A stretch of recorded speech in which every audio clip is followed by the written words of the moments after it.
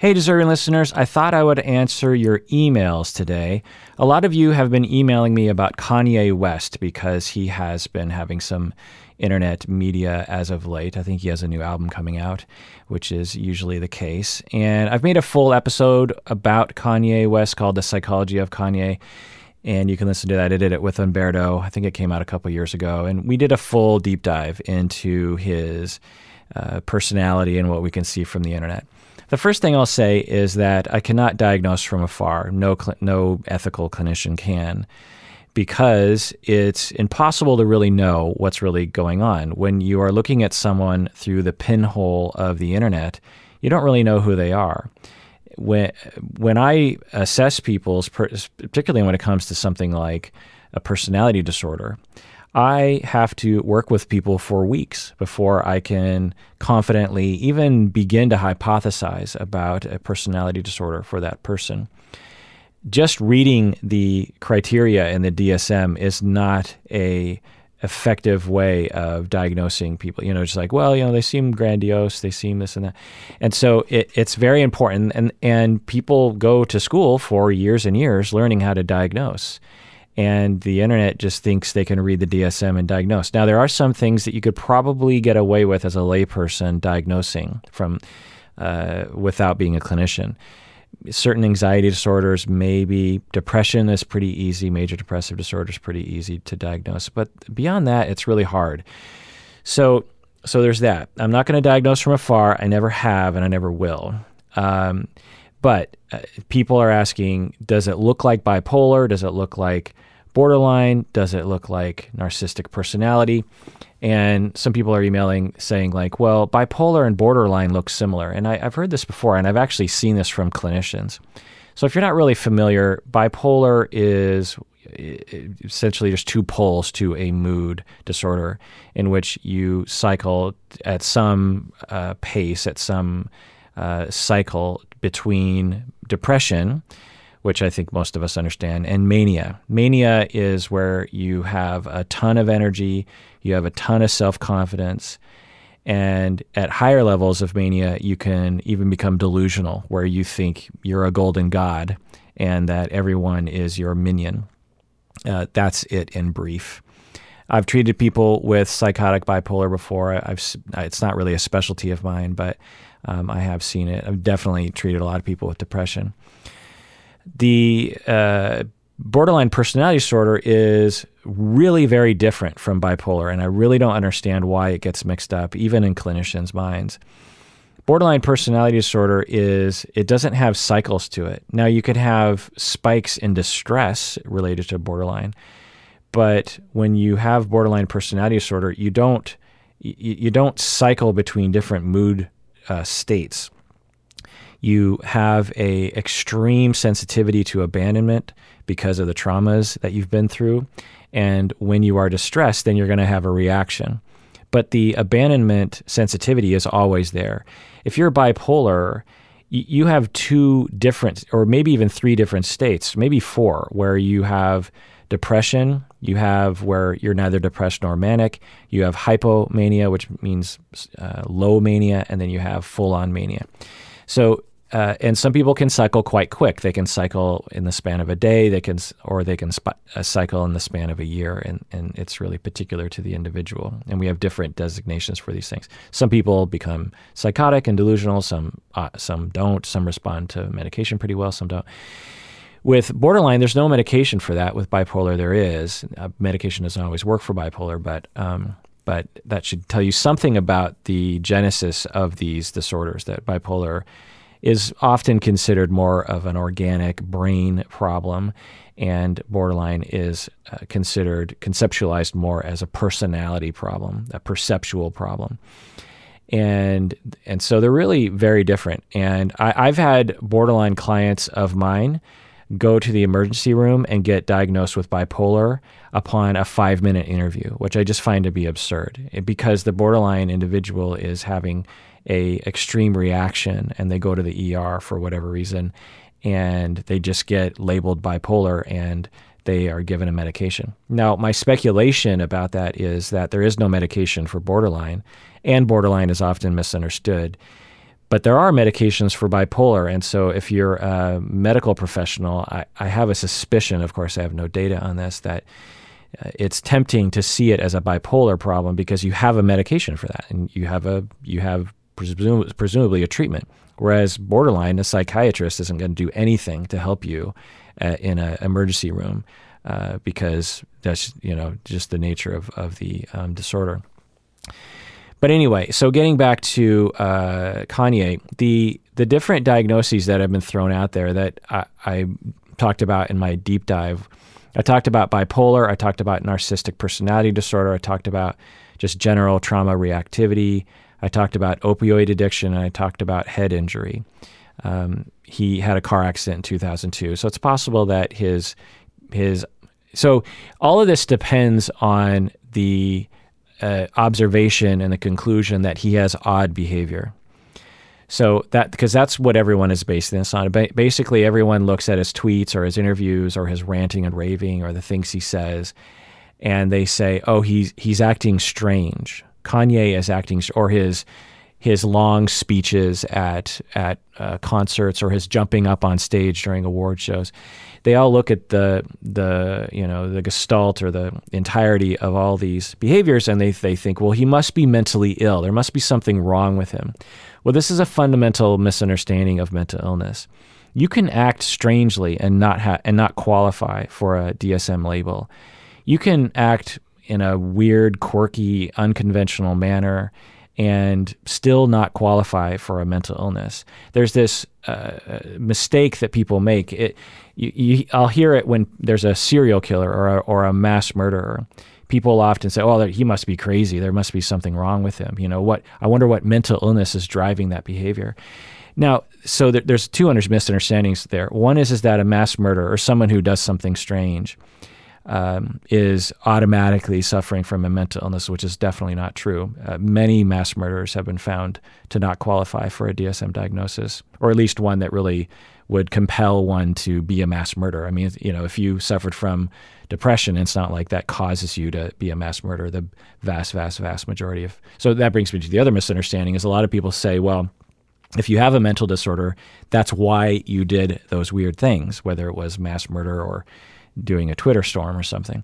And that's a fundamental misunderstanding of mental illness as well. Just because you qualify for a DSM diagnosis, DSM label, that doesn't mean that you automatically will do all these really strange things. In fact, the vast majority of people who qualify for a DSM label don't do anything strange at all. And I think half of people will eventually qualify for a DSM label, and thus half of everyone is quote unquote mentally ill. So it's just this fundamental misunderstanding. And so when we look at Kanye's behavior, what is going on? Well, I, as a clinician, have to conclude that I just don't know. Now, there are some public figures that are easier for me to hypothesize around. I won't go into it now, but there's enough data for me to grab in order to develop some sense of hypotheses that would be worth pursuing if I were to treat them or were to assess them. With Kanye, it's hard because there's a lot of bravado in hip hop, and there's a lot of, shall we say, acceptable narcissism. I'm the best rapper in the world, that kind of thing. And so it's hard to know. And he has a lot of things to say, and people love him. People want him to say things, or people more recently kind of provoke him to say things. So my sense of him, regardless of any DSM label that he would qualify for, is that he's just kind of nerdy. And when I hear him talk, he just sort of misses social cues. And I'm not saying that he's autistic or anything. I'm just saying that I suspect that as he was growing up, he just didn't really acquire the same social skills that maybe other public figures gain. And he just seems to be kind of unaware or sort of oblivious in some ways, in some, I think, charming ways, really, because he'll say things and you're just like, wow, that's pretty honest right there. And a lot of people would avoid saying something like that. So I think that's not a diagnosis. That's just a personality aspect, if you will. Now, he has said that he suffers from bipolar and that he takes medication. So on one level, we would want to regard his opinion since he knows himself better than any of us would. So maybe he does have bipolar. Was he assessed for that? It sounds like he was, at least according to him, and he was given medication. Bipolar is a good candidate as a hypothesis. And to be clear, there have probably been other clinicians who have assessed him fully. So it's not like it hasn't been done, but I'm not privy to those assessments. But anyway, so the behavior that we see in Kanye that could be related to bipolar is that he seems to disappear from the public eye for a period of time, which is a very, very, faded red flag for depression. Just because someone disappears from the internet for a while doesn't mean they're depressed. But, if one had bipolar, it would stand to reason that it would follow that pattern. And then he has these moments where all of a sudden, boom, he is in the media spotlight and he's, doing all these interviews and he's saying all these media-worthy things.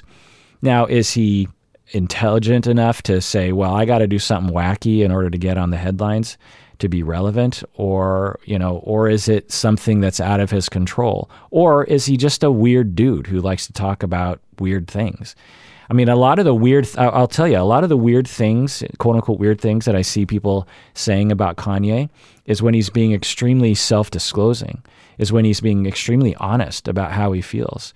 And this is, I just want to say, labeled as, well, he must be mentally ill, as if a black man can't talk about his sensitive side, as if a public media figure can't cry in front of cameras about things that are really distressing to them. He has a recent video of him crying about his own daughter and how, well, first he's crying about his father, and he's crying about, from what I can tell, there's a whole bunch of people filming him, and he's crying about how his dad abandoned him and about how his own daughter, he feels connected to his daughter, but this clip gets excerpted. People will pull it out, and Kanye is crying, and everyone's pointing their cameras at him, their phone cameras at him, and he's saying, "I almost killed my daughter." So if you just take that out of context and you just see like Kanye ranting and raving saying, "I almost killed my daughter," and he's crying,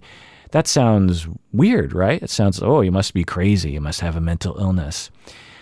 Well, if you watch the whole thing, he starts off by talking about how I think he's saying that his dad wanted to abort him when he was an unborn person. And then he naturally goes to his own daughter and how the thought of abortion might have crossed his mind, but he decided not to do it, and how this is a connected issue for him. Of his dad didn't really want him, but he himself really loves and wants his own daughter, that kind of thing. Now, could this be in line with bipolar? Sure, one could be manic and off their medication and not really fully their normal self. When one is manic, you tend to talk a lot. You tend to think all your thoughts are worthy of being told to everyone. You tend to have a lot of ideas. Sometimes people don't even sleep for several days, and so there's more time to tweet and this kind of thing. Now, some people say, well, he's releasing an album, and so that's why he's doing this. And that's certainly a possibility, absolutely. However, it's also possible that as his album is about to be released, it might actually trigger a manic episode in him. The mania and the cycle of bipolar can be triggered by events. So those things both can be true, and both might not be true. Now, in terms of borderline personality disorder, that would be really hard to diagnose in him, given what we have seen. I certainly haven't seen much indication of that. The thing I'll say, though, is that there's just general trauma reactivity. He's had some difficulty early in life, as a lot of us have. And we're going to have emotional reactions as those traumas are triggered. Now, one can have full-blown PTSD or complex PTSD or any number of personality disorders, or one could just have traumas that are just really tough for us, bad moments in our past, particularly our childhood, that get touched upon, and we become unhinged or very emotional, or say things that we wouldn't say normally, or rant and rave about things that we wouldn't do normally. The difference is that Kanye just happens to be in front of a billion cameras, and whenever he's in public, everyone points their camera at him, waiting for him to say the next weird thing because they want to sell their video to TMZ. I mean, I don't know that for sure, but that's my impression. Now, let's also talk about narcissistic personality disorder, because a lot of people think he might suffer from that. Again, there's no way to know. I would have to assess someone for 5 to 10 sessions, a willing client, to build on that hypothesis. But we do see some behaviors that would build a hypothesis for narcissism, which is that he, particularly his award behavior and the way he talks about himself, and the kinds of business ventures he goes into and the way he talks about his business ventures. So now, could that be narcissistic personality? Could it be bipolar? I don't know. Could he also be affected by opioid addiction? I don't remember the whole details on. He said he was addicted to opioids, and could that affect things? Sure. But typically when you are using opioids habitually, it doesn't cause you to do a bunch of strange behavior. A bunch of strange behavior caused by substances is usually associated with things like alcohol or stimulants like meth, that kind of thing. Taking opioids, you tend to just relax, and you tend to just feel good, and you fall asleep, and you're just kind of you just feel numb. And so opioid addiction isn't a good candidate for explaining if people are accusing him of strange behavior. Opioid addiction isn't a good candidate for a conceptualization as to why he would do that sort of thing. And like I said, head injury could absolutely be another part of it. So that's my very, very brief. You want to hear the whole episode, go Google Psychology in Seattle, the Psychology of Kanye West episode, and listen to that episode for more. All right, let's go into another email. Okay, my goal is to get through as many emails as possible. And whenever I do these email episodes, I think, I could probably get to like 10 or 15 emails in this hour. And sometimes I only get to 1 or 2. So I want to do a speed round. So Sam from Seattle, she asks, I personally love the show Gilmore Girls. You've shared your admiration of the show on the podcast as well, and I'm curious what you think about the enmeshed family dynamic between the mother and the daughter. The mother often says she loves my mother often says she loves the show because it reminds her of our relationship. Just wanted to hear your thoughts on the psychology of these mother-daughter relationship styles. End of email. Yeah, I love the Gilmore Girls. I think I've watched it all the way through 2.5 times. I'm not quite sure. I watched it when it was coming out. Then I got the DVDs, and then maybe I watched it 3 times through. Anyway, I just love the show. And the way I would characterize the relationship between the mother-daughter relationship on Gilmore Girls is enmeshed, but also healthy. So it's tempting to label them as enmeshed, which I'll grant on a certain level. But enmeshment requires inflexibility and a lack of closeness. People often will look at, people are wanting me to talk about the reality TV show Smothered, and I haven't seen the show, but from the previews, it looks like, at least with some of the relationships, the mother and the daughter are just very close. And that might look weird to you, and we will, as a society, just automatically pathologize that. But there's a lot of different styles of relationship. Let's say that on the other end of the spectrum, you rarely ever opened up to your mother as a daughter. Do we pathologize that? No, we'd be like, well, that's just normal. Well, in Western society, it certainly is. And there are big problems with having, those very rigid boundaries with one parent. It can be a problem. But anyway, so let's not confuse being close and very involved in each other's lives as enmeshment. Enmeshment is a description for dysfunction. There is pressure to conform. There is sometimes subtle abuse. and major guilt and shame trips that will happen. And so while in an enmeshed relationship from the outside, they might look close, but if you actually ask the individuals, particularly one person in the relationship, they'll often report that they don't really feel unconditional love, if you will. They feel like the love that they get in their family, in an enmeshed family, is very conditional on conformity and doing what the other people say. I didn't get that impression from the Gilmore Girl relationship. But there is enmeshed tendencies, which I'll get into in a second. So I'm going to frame it as like it's a healthy relationship with enmeshed tendencies. And now, why is it primarily a healthy relationship? Well, if you never heard the show, I'm not going to talk about this very long, because I'm trying to do a speed round, if you remember.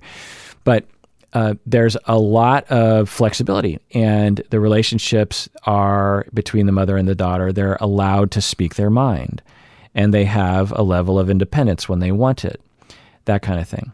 But there is a bit of enmeshment. The pros and cons of having a bit of enmeshment and having this style of relationship where there's a lot of involvement is that you get a lot of closeness. You get to be best friends. This mother and daughter are best friends. There's a lot of honesty between them. They get a lot of their attachment needs met between each other. They get a lot of their dependency needs met. There's just a good feeling between the two of them. The cons, with the little bit of enmeshment in there, is that they can be very hurt by disapproval between the two of them. If either one of them disapproves of the other person, it can be very, very difficult for that person to cope with that, and they have big fights.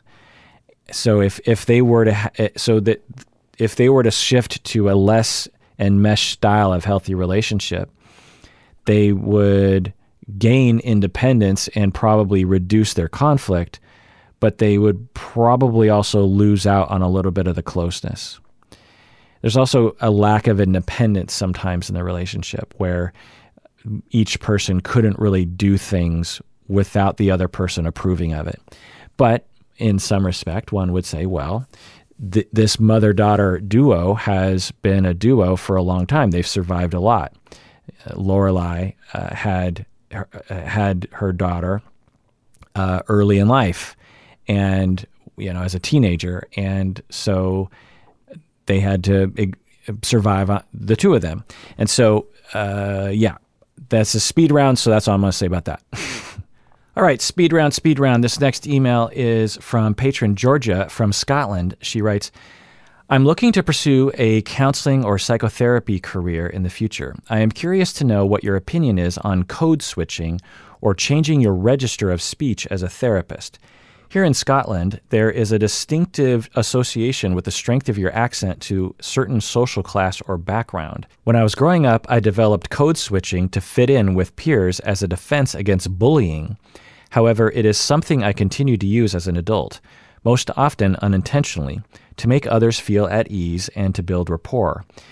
In my current work, I frequently find myself adjusting my accent and vocabulary depending on who I am speaking with, as I work with a diverse range of people. For example, I may speak with a broader accent and use more Scots dialect and slang with someone who does the same, even though I don't speak that way with my closest friends and family. Would this be an asset or a hindrance in the context of providing therapy? I wonder if this is something you discuss with your students and supervisees. Perhaps you specifically advise not to adjust register at all. Is there any code of practice around this? End of email. This is a great question. There's a lot to unpack, but because I'm in the speed round, I'm going to try to go through this quickly. So from the sound of it, patron Georgia from Scotland, it sounds like you don't usually use Scots dialect, if I'm understanding right. And when you are talking to someone that does use Scots dialect, a certain slang, you will adopt that slang or that more broader accent to talk to them, even though with the people that you are with normally, you don't have that aspect. And when you were younger in life, you learned how to speak with that accent and dialect because it got you out of bullying. And you now use it as an adult as a way of I think reading between the lines, what you're saying is you feel like you're tricking people into liking you because you're tricking them into making them think you're one of them when really you're not one of them, quote unquote. I don't know if that's what you're saying. So yeah, there's a lot to unpack there. And as a therapist, it's something that we all have to think about. In Seattle, it's less of an issue, but it is a thing. Code switching, there, you had a longer email and you were wondering if this happened, or you were suspecting this happens all over the world, and it does, absolutely. There are so many types of code switching. For example, I code switch all the time as a therapist and a professor, and just as, someone who socializes with people. So I have my, shall I say, my general code that I operate from, which I would characterize as like mainstream Seattle, I don't know, middle class, just kind of vanilla Seattle culture. But I also have a Asian American code that I will go into with other Asian Americans. There's a slight accent change, actually. There's a lot of O's that I actually first saw my dad do this when I was growing up. My dad's Japanese American. He was born and raised in the States, but when he would talk with other Asian American people, or just people from Asia, he would say a lot of oh. When we'd go to a Japanese restaurant, he'd be ordering, and the Japanese waiter would be like saying something. My dad would do a lot of the Japanese American vocalizations to encourage people to continue talking. I thought, I see, and my dad doesn't do that with middle class white people. So there is an Asian American code that I will go into. Taking more pictures of your food, for example, making sure you talk a lot about kimchi and noodles. I mean, literally. So there's an Asian American code that I go into that isn't my normal code because most people I hang out with aren't Asian American, honestly.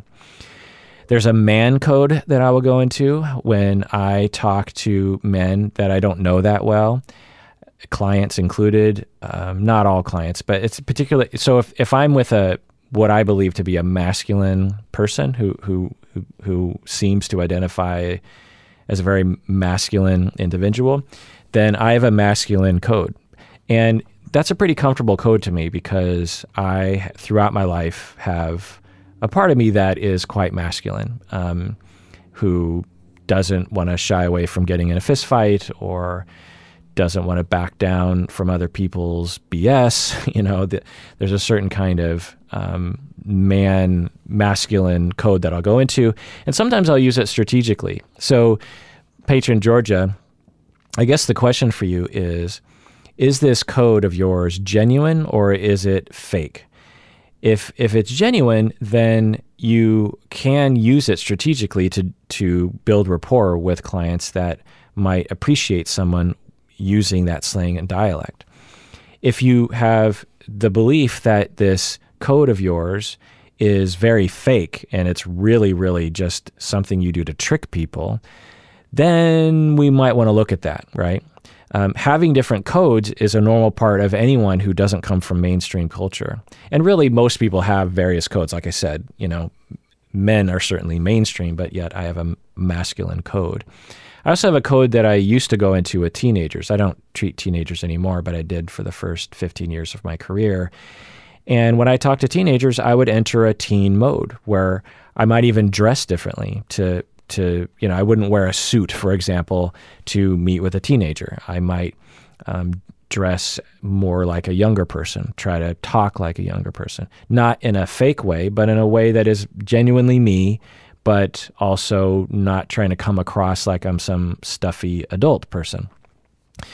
So to answer your question, Patron Georgia, it is something to think about. It's often not talked about explicitly.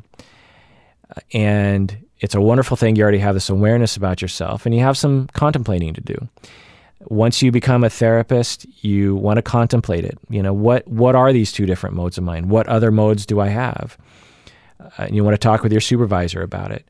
And you want to think about whether or not this code of yours is genuine to you, because it could be. Even though you developed it as a child in response to being bullied, it might be a legitimate part of you, even though you think, well, I don't really come from that part of the community or something.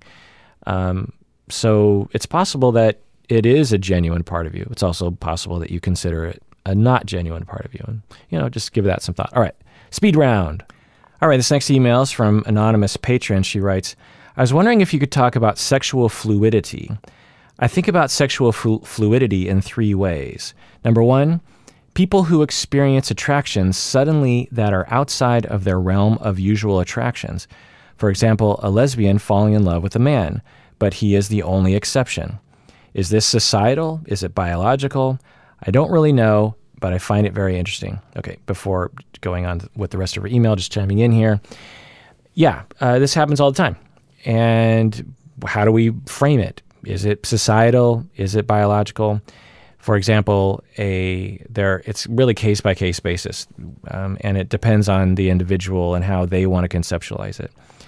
There are certainly people who will 100% identify as lesbian and then find themselves falling in love with a man and wonder, this has never happened before. I thought I had gone through my sexual orientation journey, and now I'm 35 and I feel like very romantically and sexually attracted to this man. What is happening? Am I bisexual? What's going on here? And then later on, they never fall in love with another man. They're just like, well, there's something about just that man. So what is that? Well, we could call that they were just slightly bisexual. We could call that it was just something about that dude that just, really got to that lesbian person. So in that case, the way I described it, we wouldn't call it societal because the person had already really fully come out and felt very comfortable being lesbian. It's hard to know exactly because I just hypothetical, but you could have another situation where you have a 22-year-old lesbian woman who is not out of the closet with everyone and has a tremendous amount of pressure and feels a lot of shame about being a lesbian and doesn't want to live the life of a lesbian in her community, and finds a man and convinces herself that she's attracted to him, and maybe there is some level of attraction there. If you really kind of force it, you find the right person, you fall in love with that person, and then 20 years later, after that relationship ends and she comes out of the closet and lives the life that she wants to, she looks back and she's like, well, I was in love with that man and I was sexually attracted to him, but I was never sexually attracted or in love with any other man. Well, in that instance, the individual person might conceptualize their, sexual fluidity as societal. They might say like, well, the only reason why I was ever even open to falling in love with that guy was because I was under pressure from my society to do so. And if I was left to my own devices, I never would have given him a second thought. And so a big part of the reason why I was with him was just because I was trying to force heterosexuality into a lesbian's body, sort of a thing.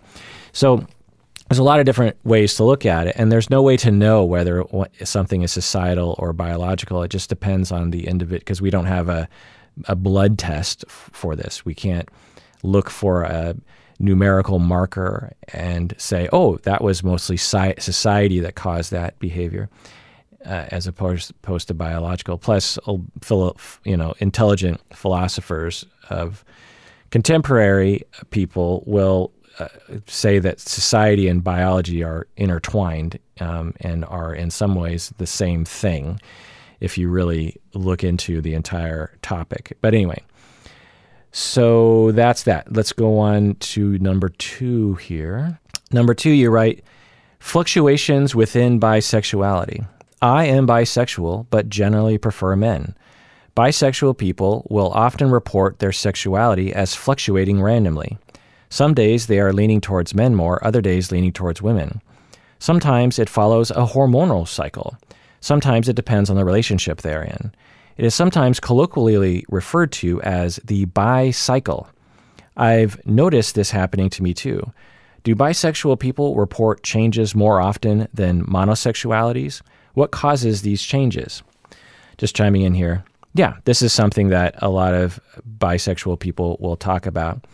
The issue, there are two things. There's a lot that one could say, but there are two things that I'll say. One is that when you are monosexual, meaning you are heterosexual or gay, lesbian, there are, say, you might have fluctuations within so if you're heterosexual man, you might have fluctuations in the type of woman you are attracted to, but you might not ever be attracted to a man. So you might one day want tall women, and the next day you're attracted to short women, or the next day you're attracted to, curvy women, and the next day you're attracted to, or bossy women, and there's all sorts of things. Women in control, women who are subservient, these kinds of things.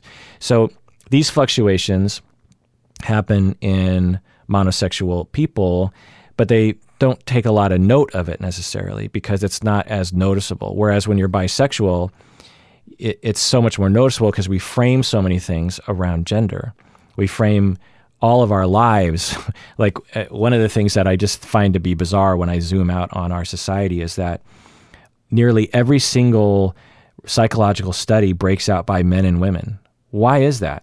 I mean, it's an important thing to break out, but why not other markers? Why don't we break out by how tall you are or other kinds of, we just have this obsession with gender.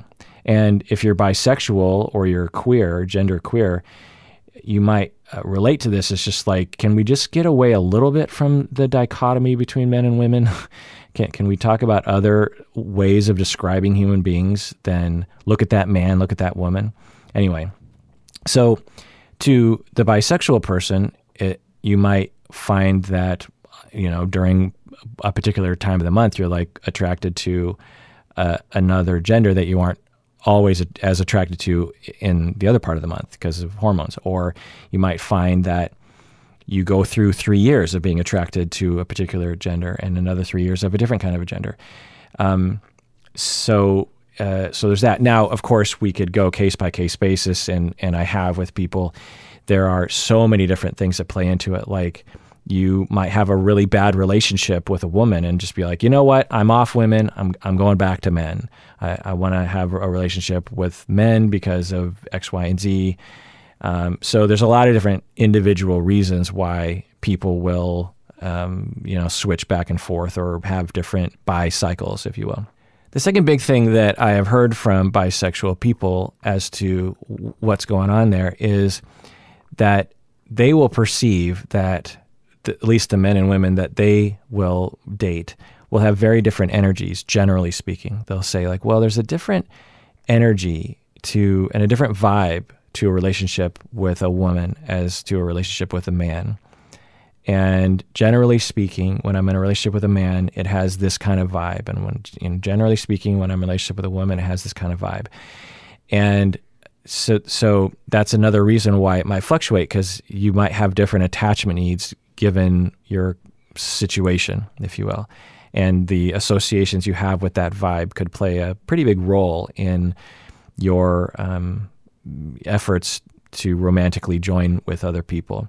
For example, I know a bisexual woman who she identifies as bisexual, and she likes having sex with men, but when it comes to relationships, she wants to have long-term relationships with women. And so for her anyway, when she just wants to have a good time and she wants to be single and she wants to be free, then she's going to have a lot more sex with men. And she might tell me things like, well, it's just easier with men. I can just meet up with them, date for a couple months, it's over, no big deal. This is what she's telling me in her pocket. It's not always this way, of course, and then she says, well, with women, it's much more involved. There's much more of a spiritual connection for me. And so when I'm looking for a long-term relationship, then there's a woman that I find myself very attracted to women, because in that moment, I really want a long-term relationship. So that's just one person. There's a billion other reasons why one would frame or how one would conceptualize their fluctuations within bisexuality. Okay, let's go into your number 3. So your number 3 says, what about changing from heterosexual to gay, or bi to gay, or gay to bi, etc.? How much of this is due to actual change, and how much of it is change of awareness? How much of it is a conscious choice? What causes it? I'll also add a note in this category about some trans persons occasionally reporting a shift in sexuality upon hormone replacement therapy. End of email. Yeah. So, why do we do anything? We don't know, particularly when it comes to sex. We are very adaptable and adjustable sexual creatures. We, as a species, we have a wide variety of behavior, not only in terms of gay, bi, and heterosexual, but also just in terms of the way we have sex. There's just so many different ways we have sex, whereas most other animals don't exhibit those kinds of variety. And there's a lot of hypotheses as to why it's true. We don't know, but the hypothesis that I like is that we developed a higher brain that allows us to adjust. That's one of our biggest strengths as a species, is that we can adjust to our environment. If our environment is cold, then we learn how to get animal fur to make us warm and to make fire. If our environment is extremely hot, then we develop whole cultures around lack of clothing to make us we learn. If our environment has a lot of people, then we learn how to develop laws. If our environment has a lot of settlements, then we learn how to section off property to make sure that what our work is valued and other people don't steal our things. We're just extremely adaptable, and sexuality gets lumped in there. In that, when we are developing as children and into adolescence, our sexuality is reactive to what's going on around us. If our environment is teaching us that a particular thing is sexually attractive, then it will become hardwired into our sexuality as that is what is sexually attractive. And I've done whole episodes on this, but so I won't go into detail, but just take my word for it. All you have to do is look around the world, particularly toward groups of people who aren't in contact with a lot of mainstream world culture, and see that they have very particular ways of expressing sexuality that are quite foreign, maybe to your eyes, and our way of expressing sexuality is very foreign to them. And why is that? Were they born being attracted to a different thing? No.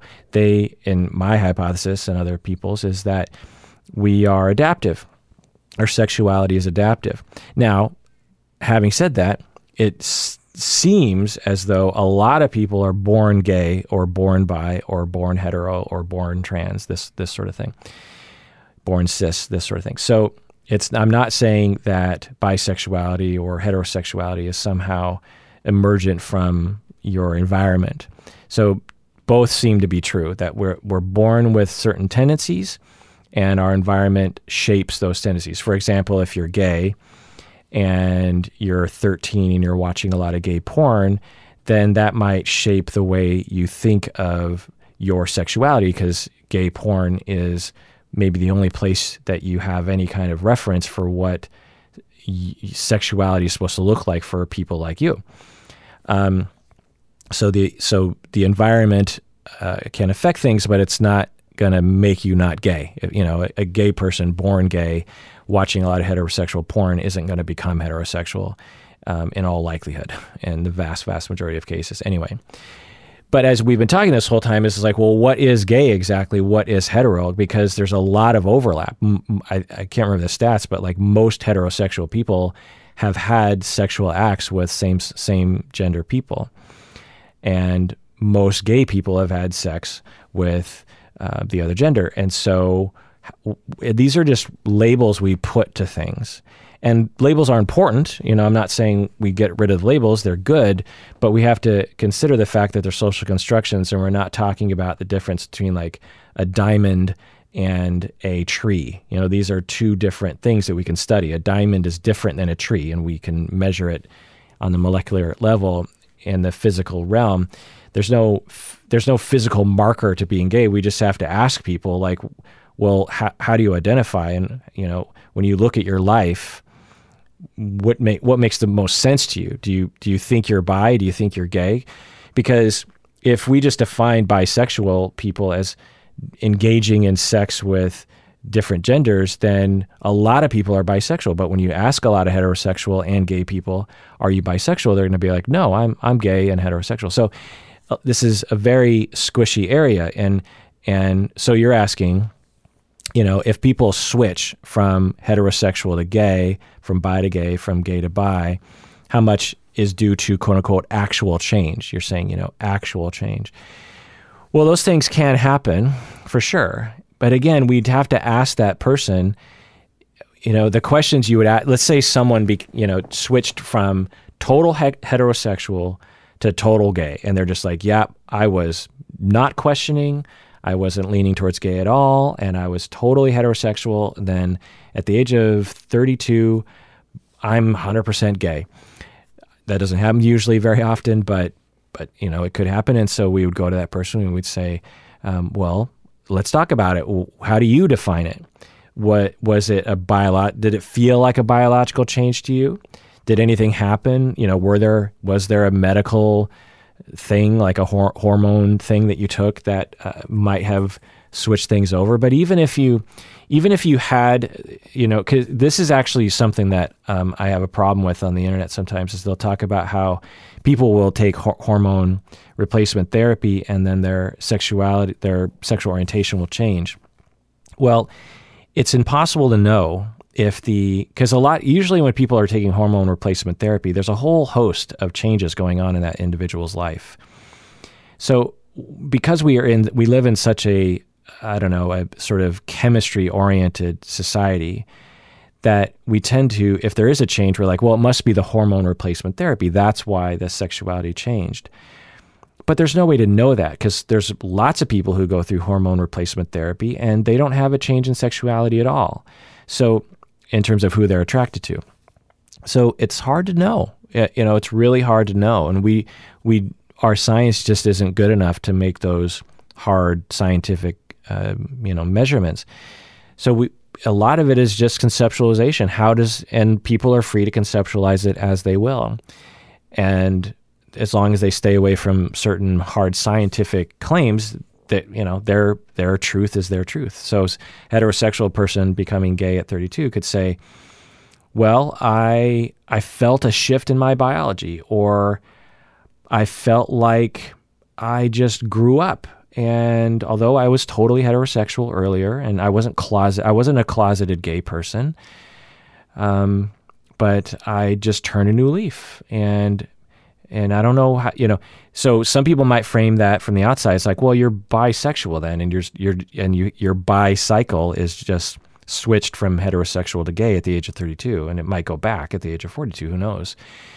But the individual is free to decide how they define that. You also ask, how much of it is it a conscious choice? What causes this? Yeah, I think I kind of answered that. There's just no way to know. And we have to value the individual's narrative of the situation. Now, there is a lot of science around this. It's not really my area. So I'm not saying we don't have studies that inform these the answers to these questions. But I still stand by my answer. Okay, let's take a break and then more speed round.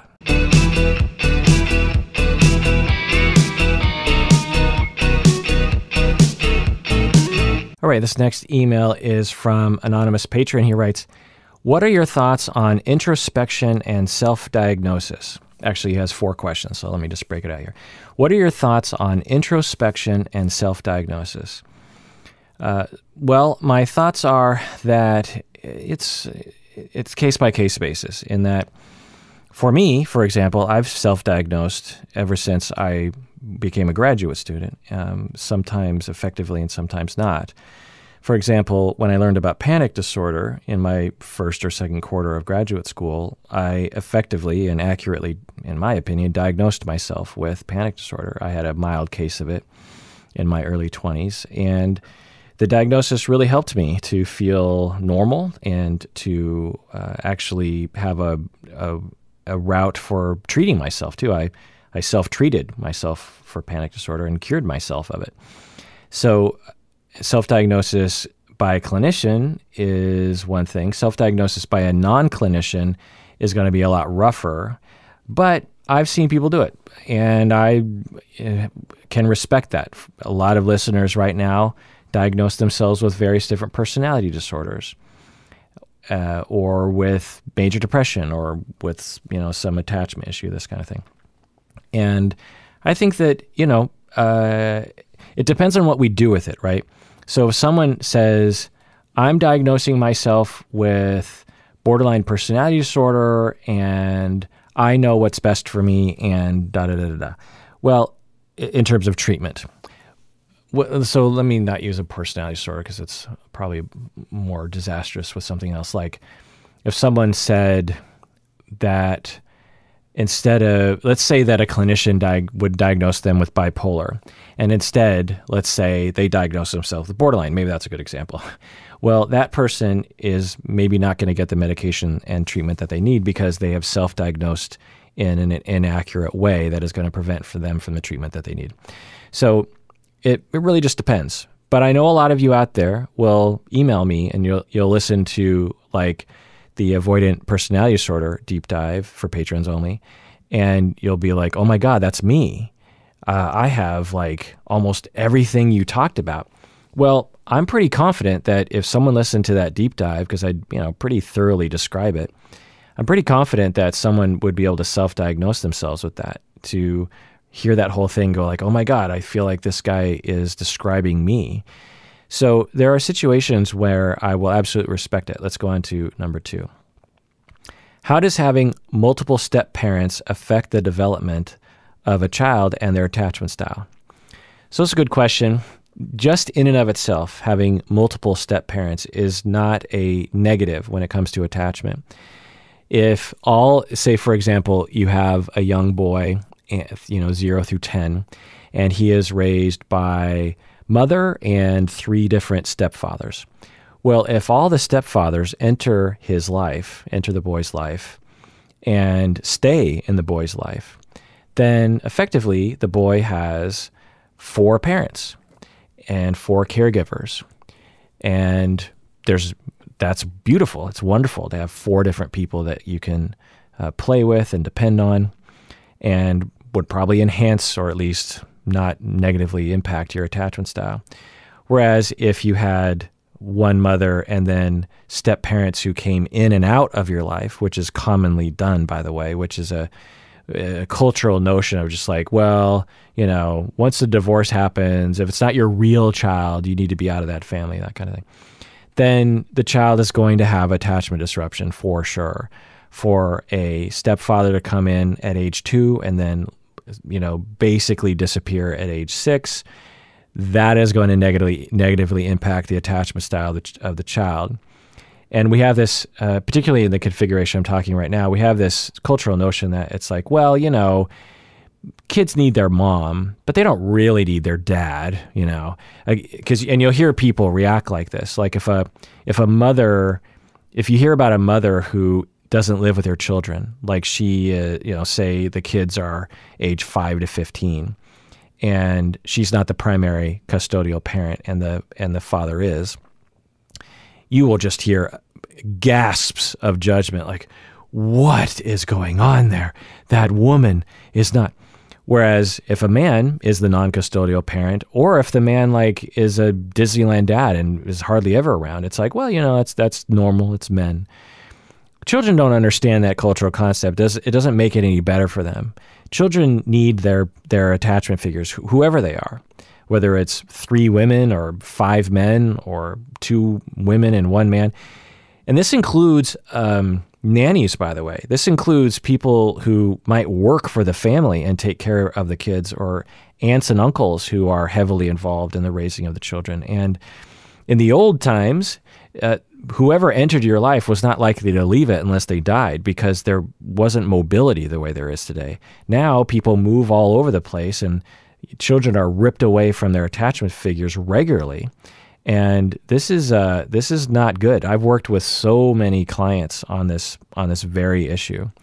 John Bowlby, who invented attachment theory or brought attachment theory to us, one of the big reasons why I think he understood attachment so well is because he grew up in an affluent family in England, and he had a nanny and his parents were not really around.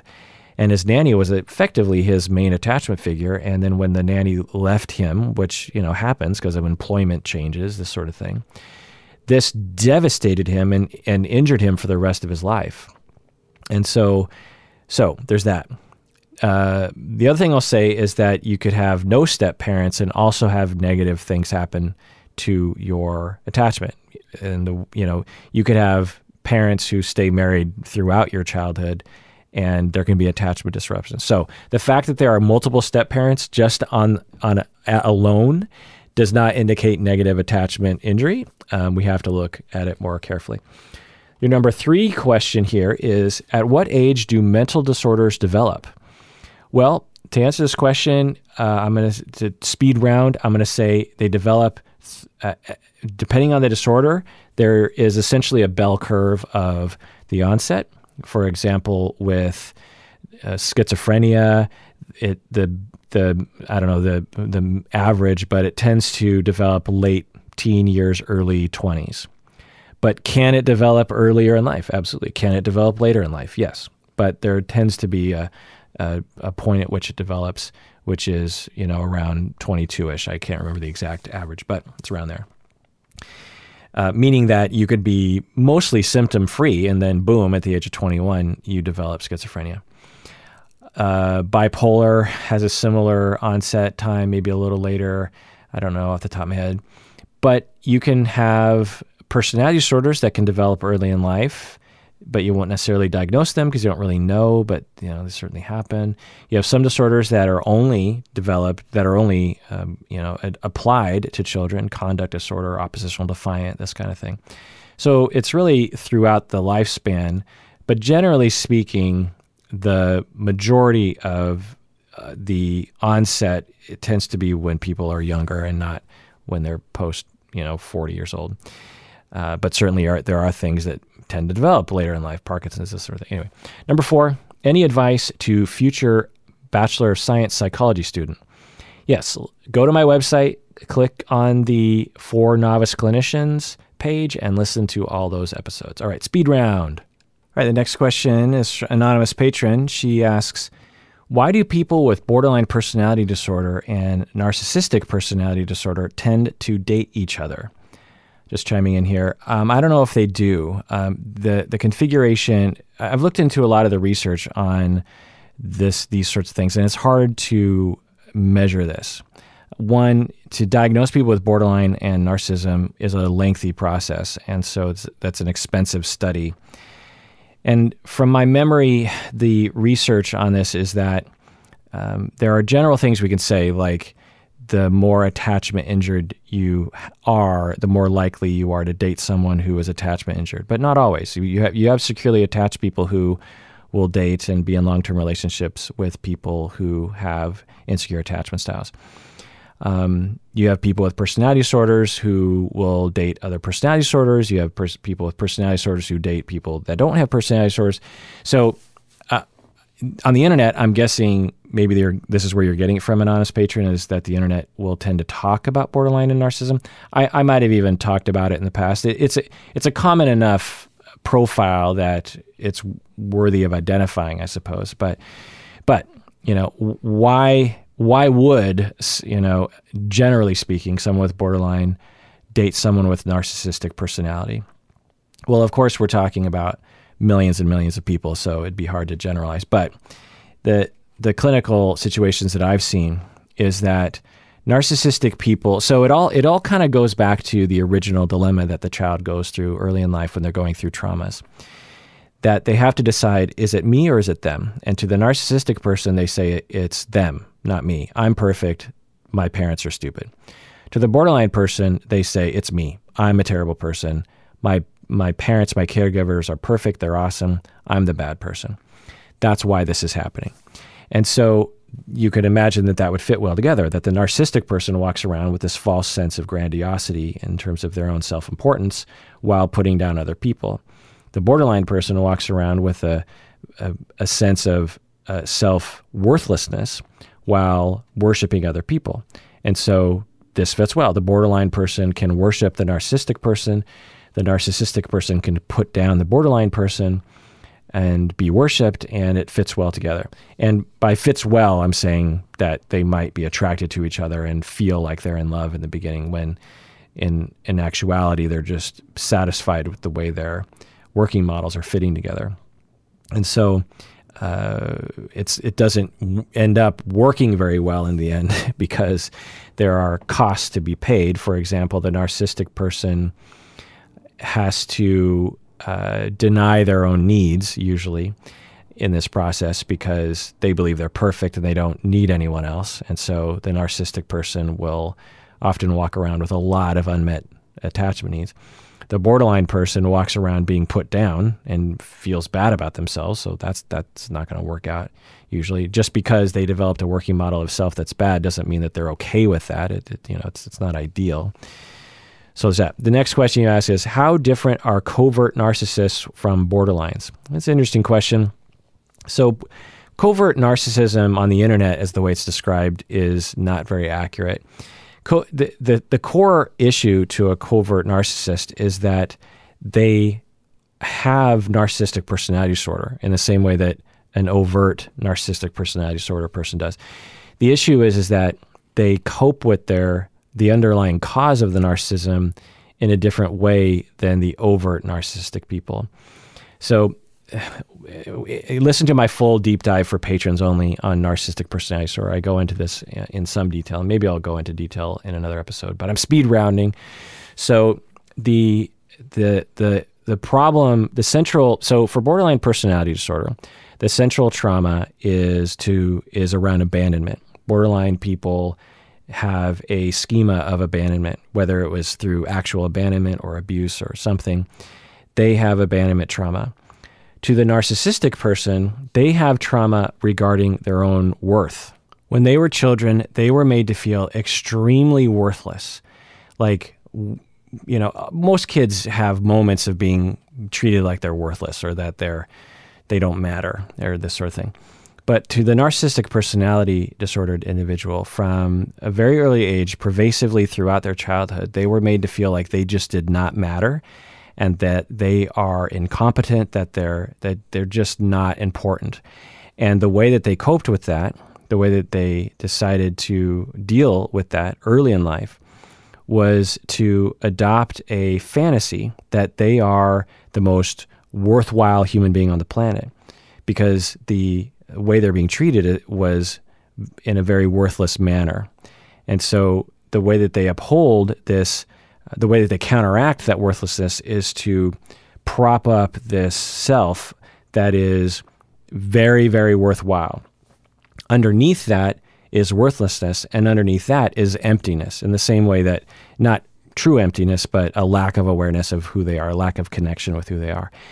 And so to the borderline person, they are made to feel like they are abandonable. They're also made to feel worthless, but it's a different flavor of worthlessness.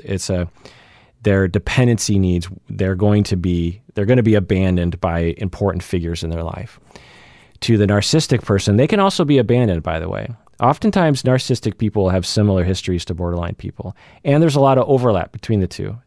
I've treated people before where I have collaboratively worked with them on this question we're like, is it borderline? Is it narcissism? Sometimes I just say, well, let's just say it's a combination of both.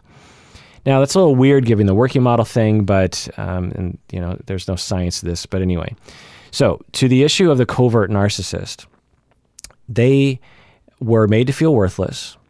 And in some respects, they're more in touch with the fact that they were made to feel worthless. Think of covert narcissism as someone with narcissistic personality disorder who is somewhat in touch with the fact that they feel worthless. To the grandiose narcissistic person, they're usually not very insightful about their worthlessness.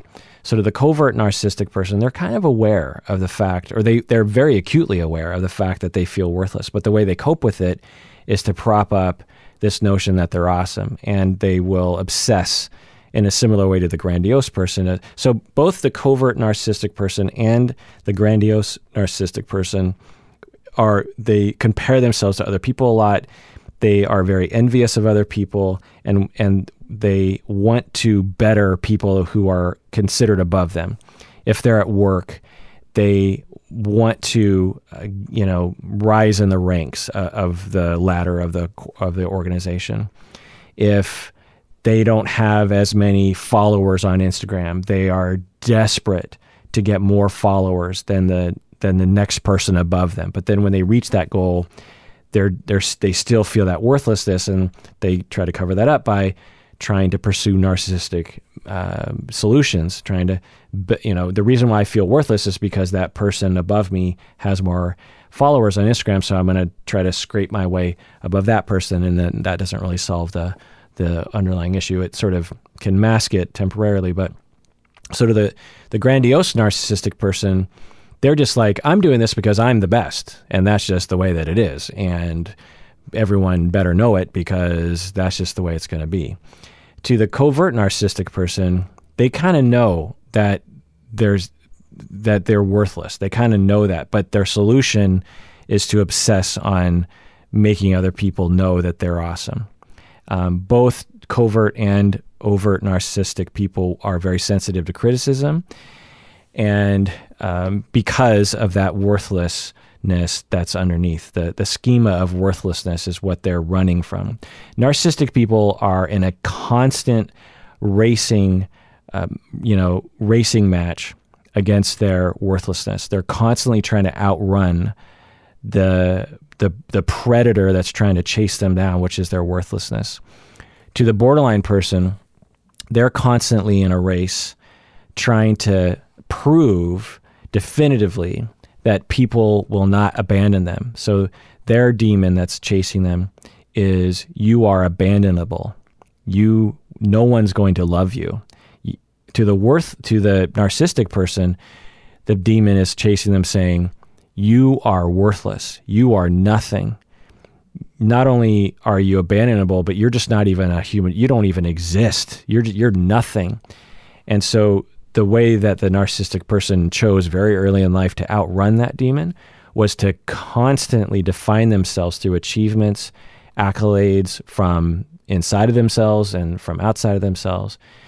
To the borderline person, the behavior ends up being find anyone that is a potential secure attachment and hold on to them as tightly as possible.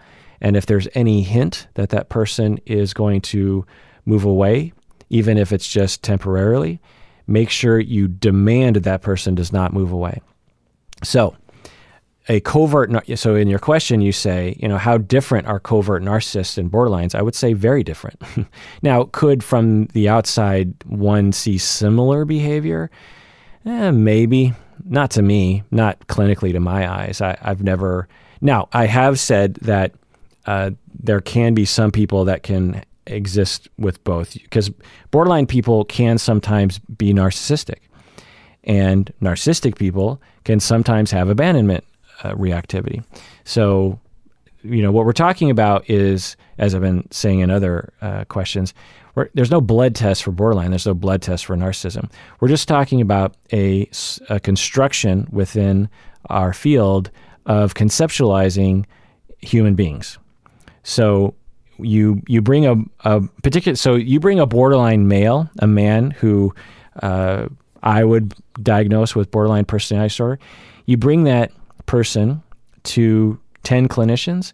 Well, in all likelihood, you're going to get a good number of the clinicians diagnosing that individual with narcissistic personality disorder, because borderline in men often is mistaken for narcissistic. In fact, when we look at prevalence rates for men and women, when it comes to both these disorders. Something like 2/3 of narcissistic people are men and 2/3 of borderline people are women. But when you actually really train people on how to assess and you really try to degender the criteria, then in some studies they'll find that it's 50-50, that there is no gender prevalence difference when it comes to narcissistic personality disorder and borderline personality disorder. And I've seen this clinically. I've seen someone that I've seen women who I thought, oh, I would characterize them as narcissistic personality. And my colleagues will say, oh, definitely borderline, because they detect that cluster B presentation. And since it's a woman, they're like, oh, it must be borderline. And in men, it's like, oh, cluster B must be narcissistic, because we just have those cultural associations. All right. That was the speed round, and it's the end of the hour. And I felt like I got to, a good amount. I got to a good amount. All right. Everyone out there, please take care of yourself because you deserve it. You really, really do.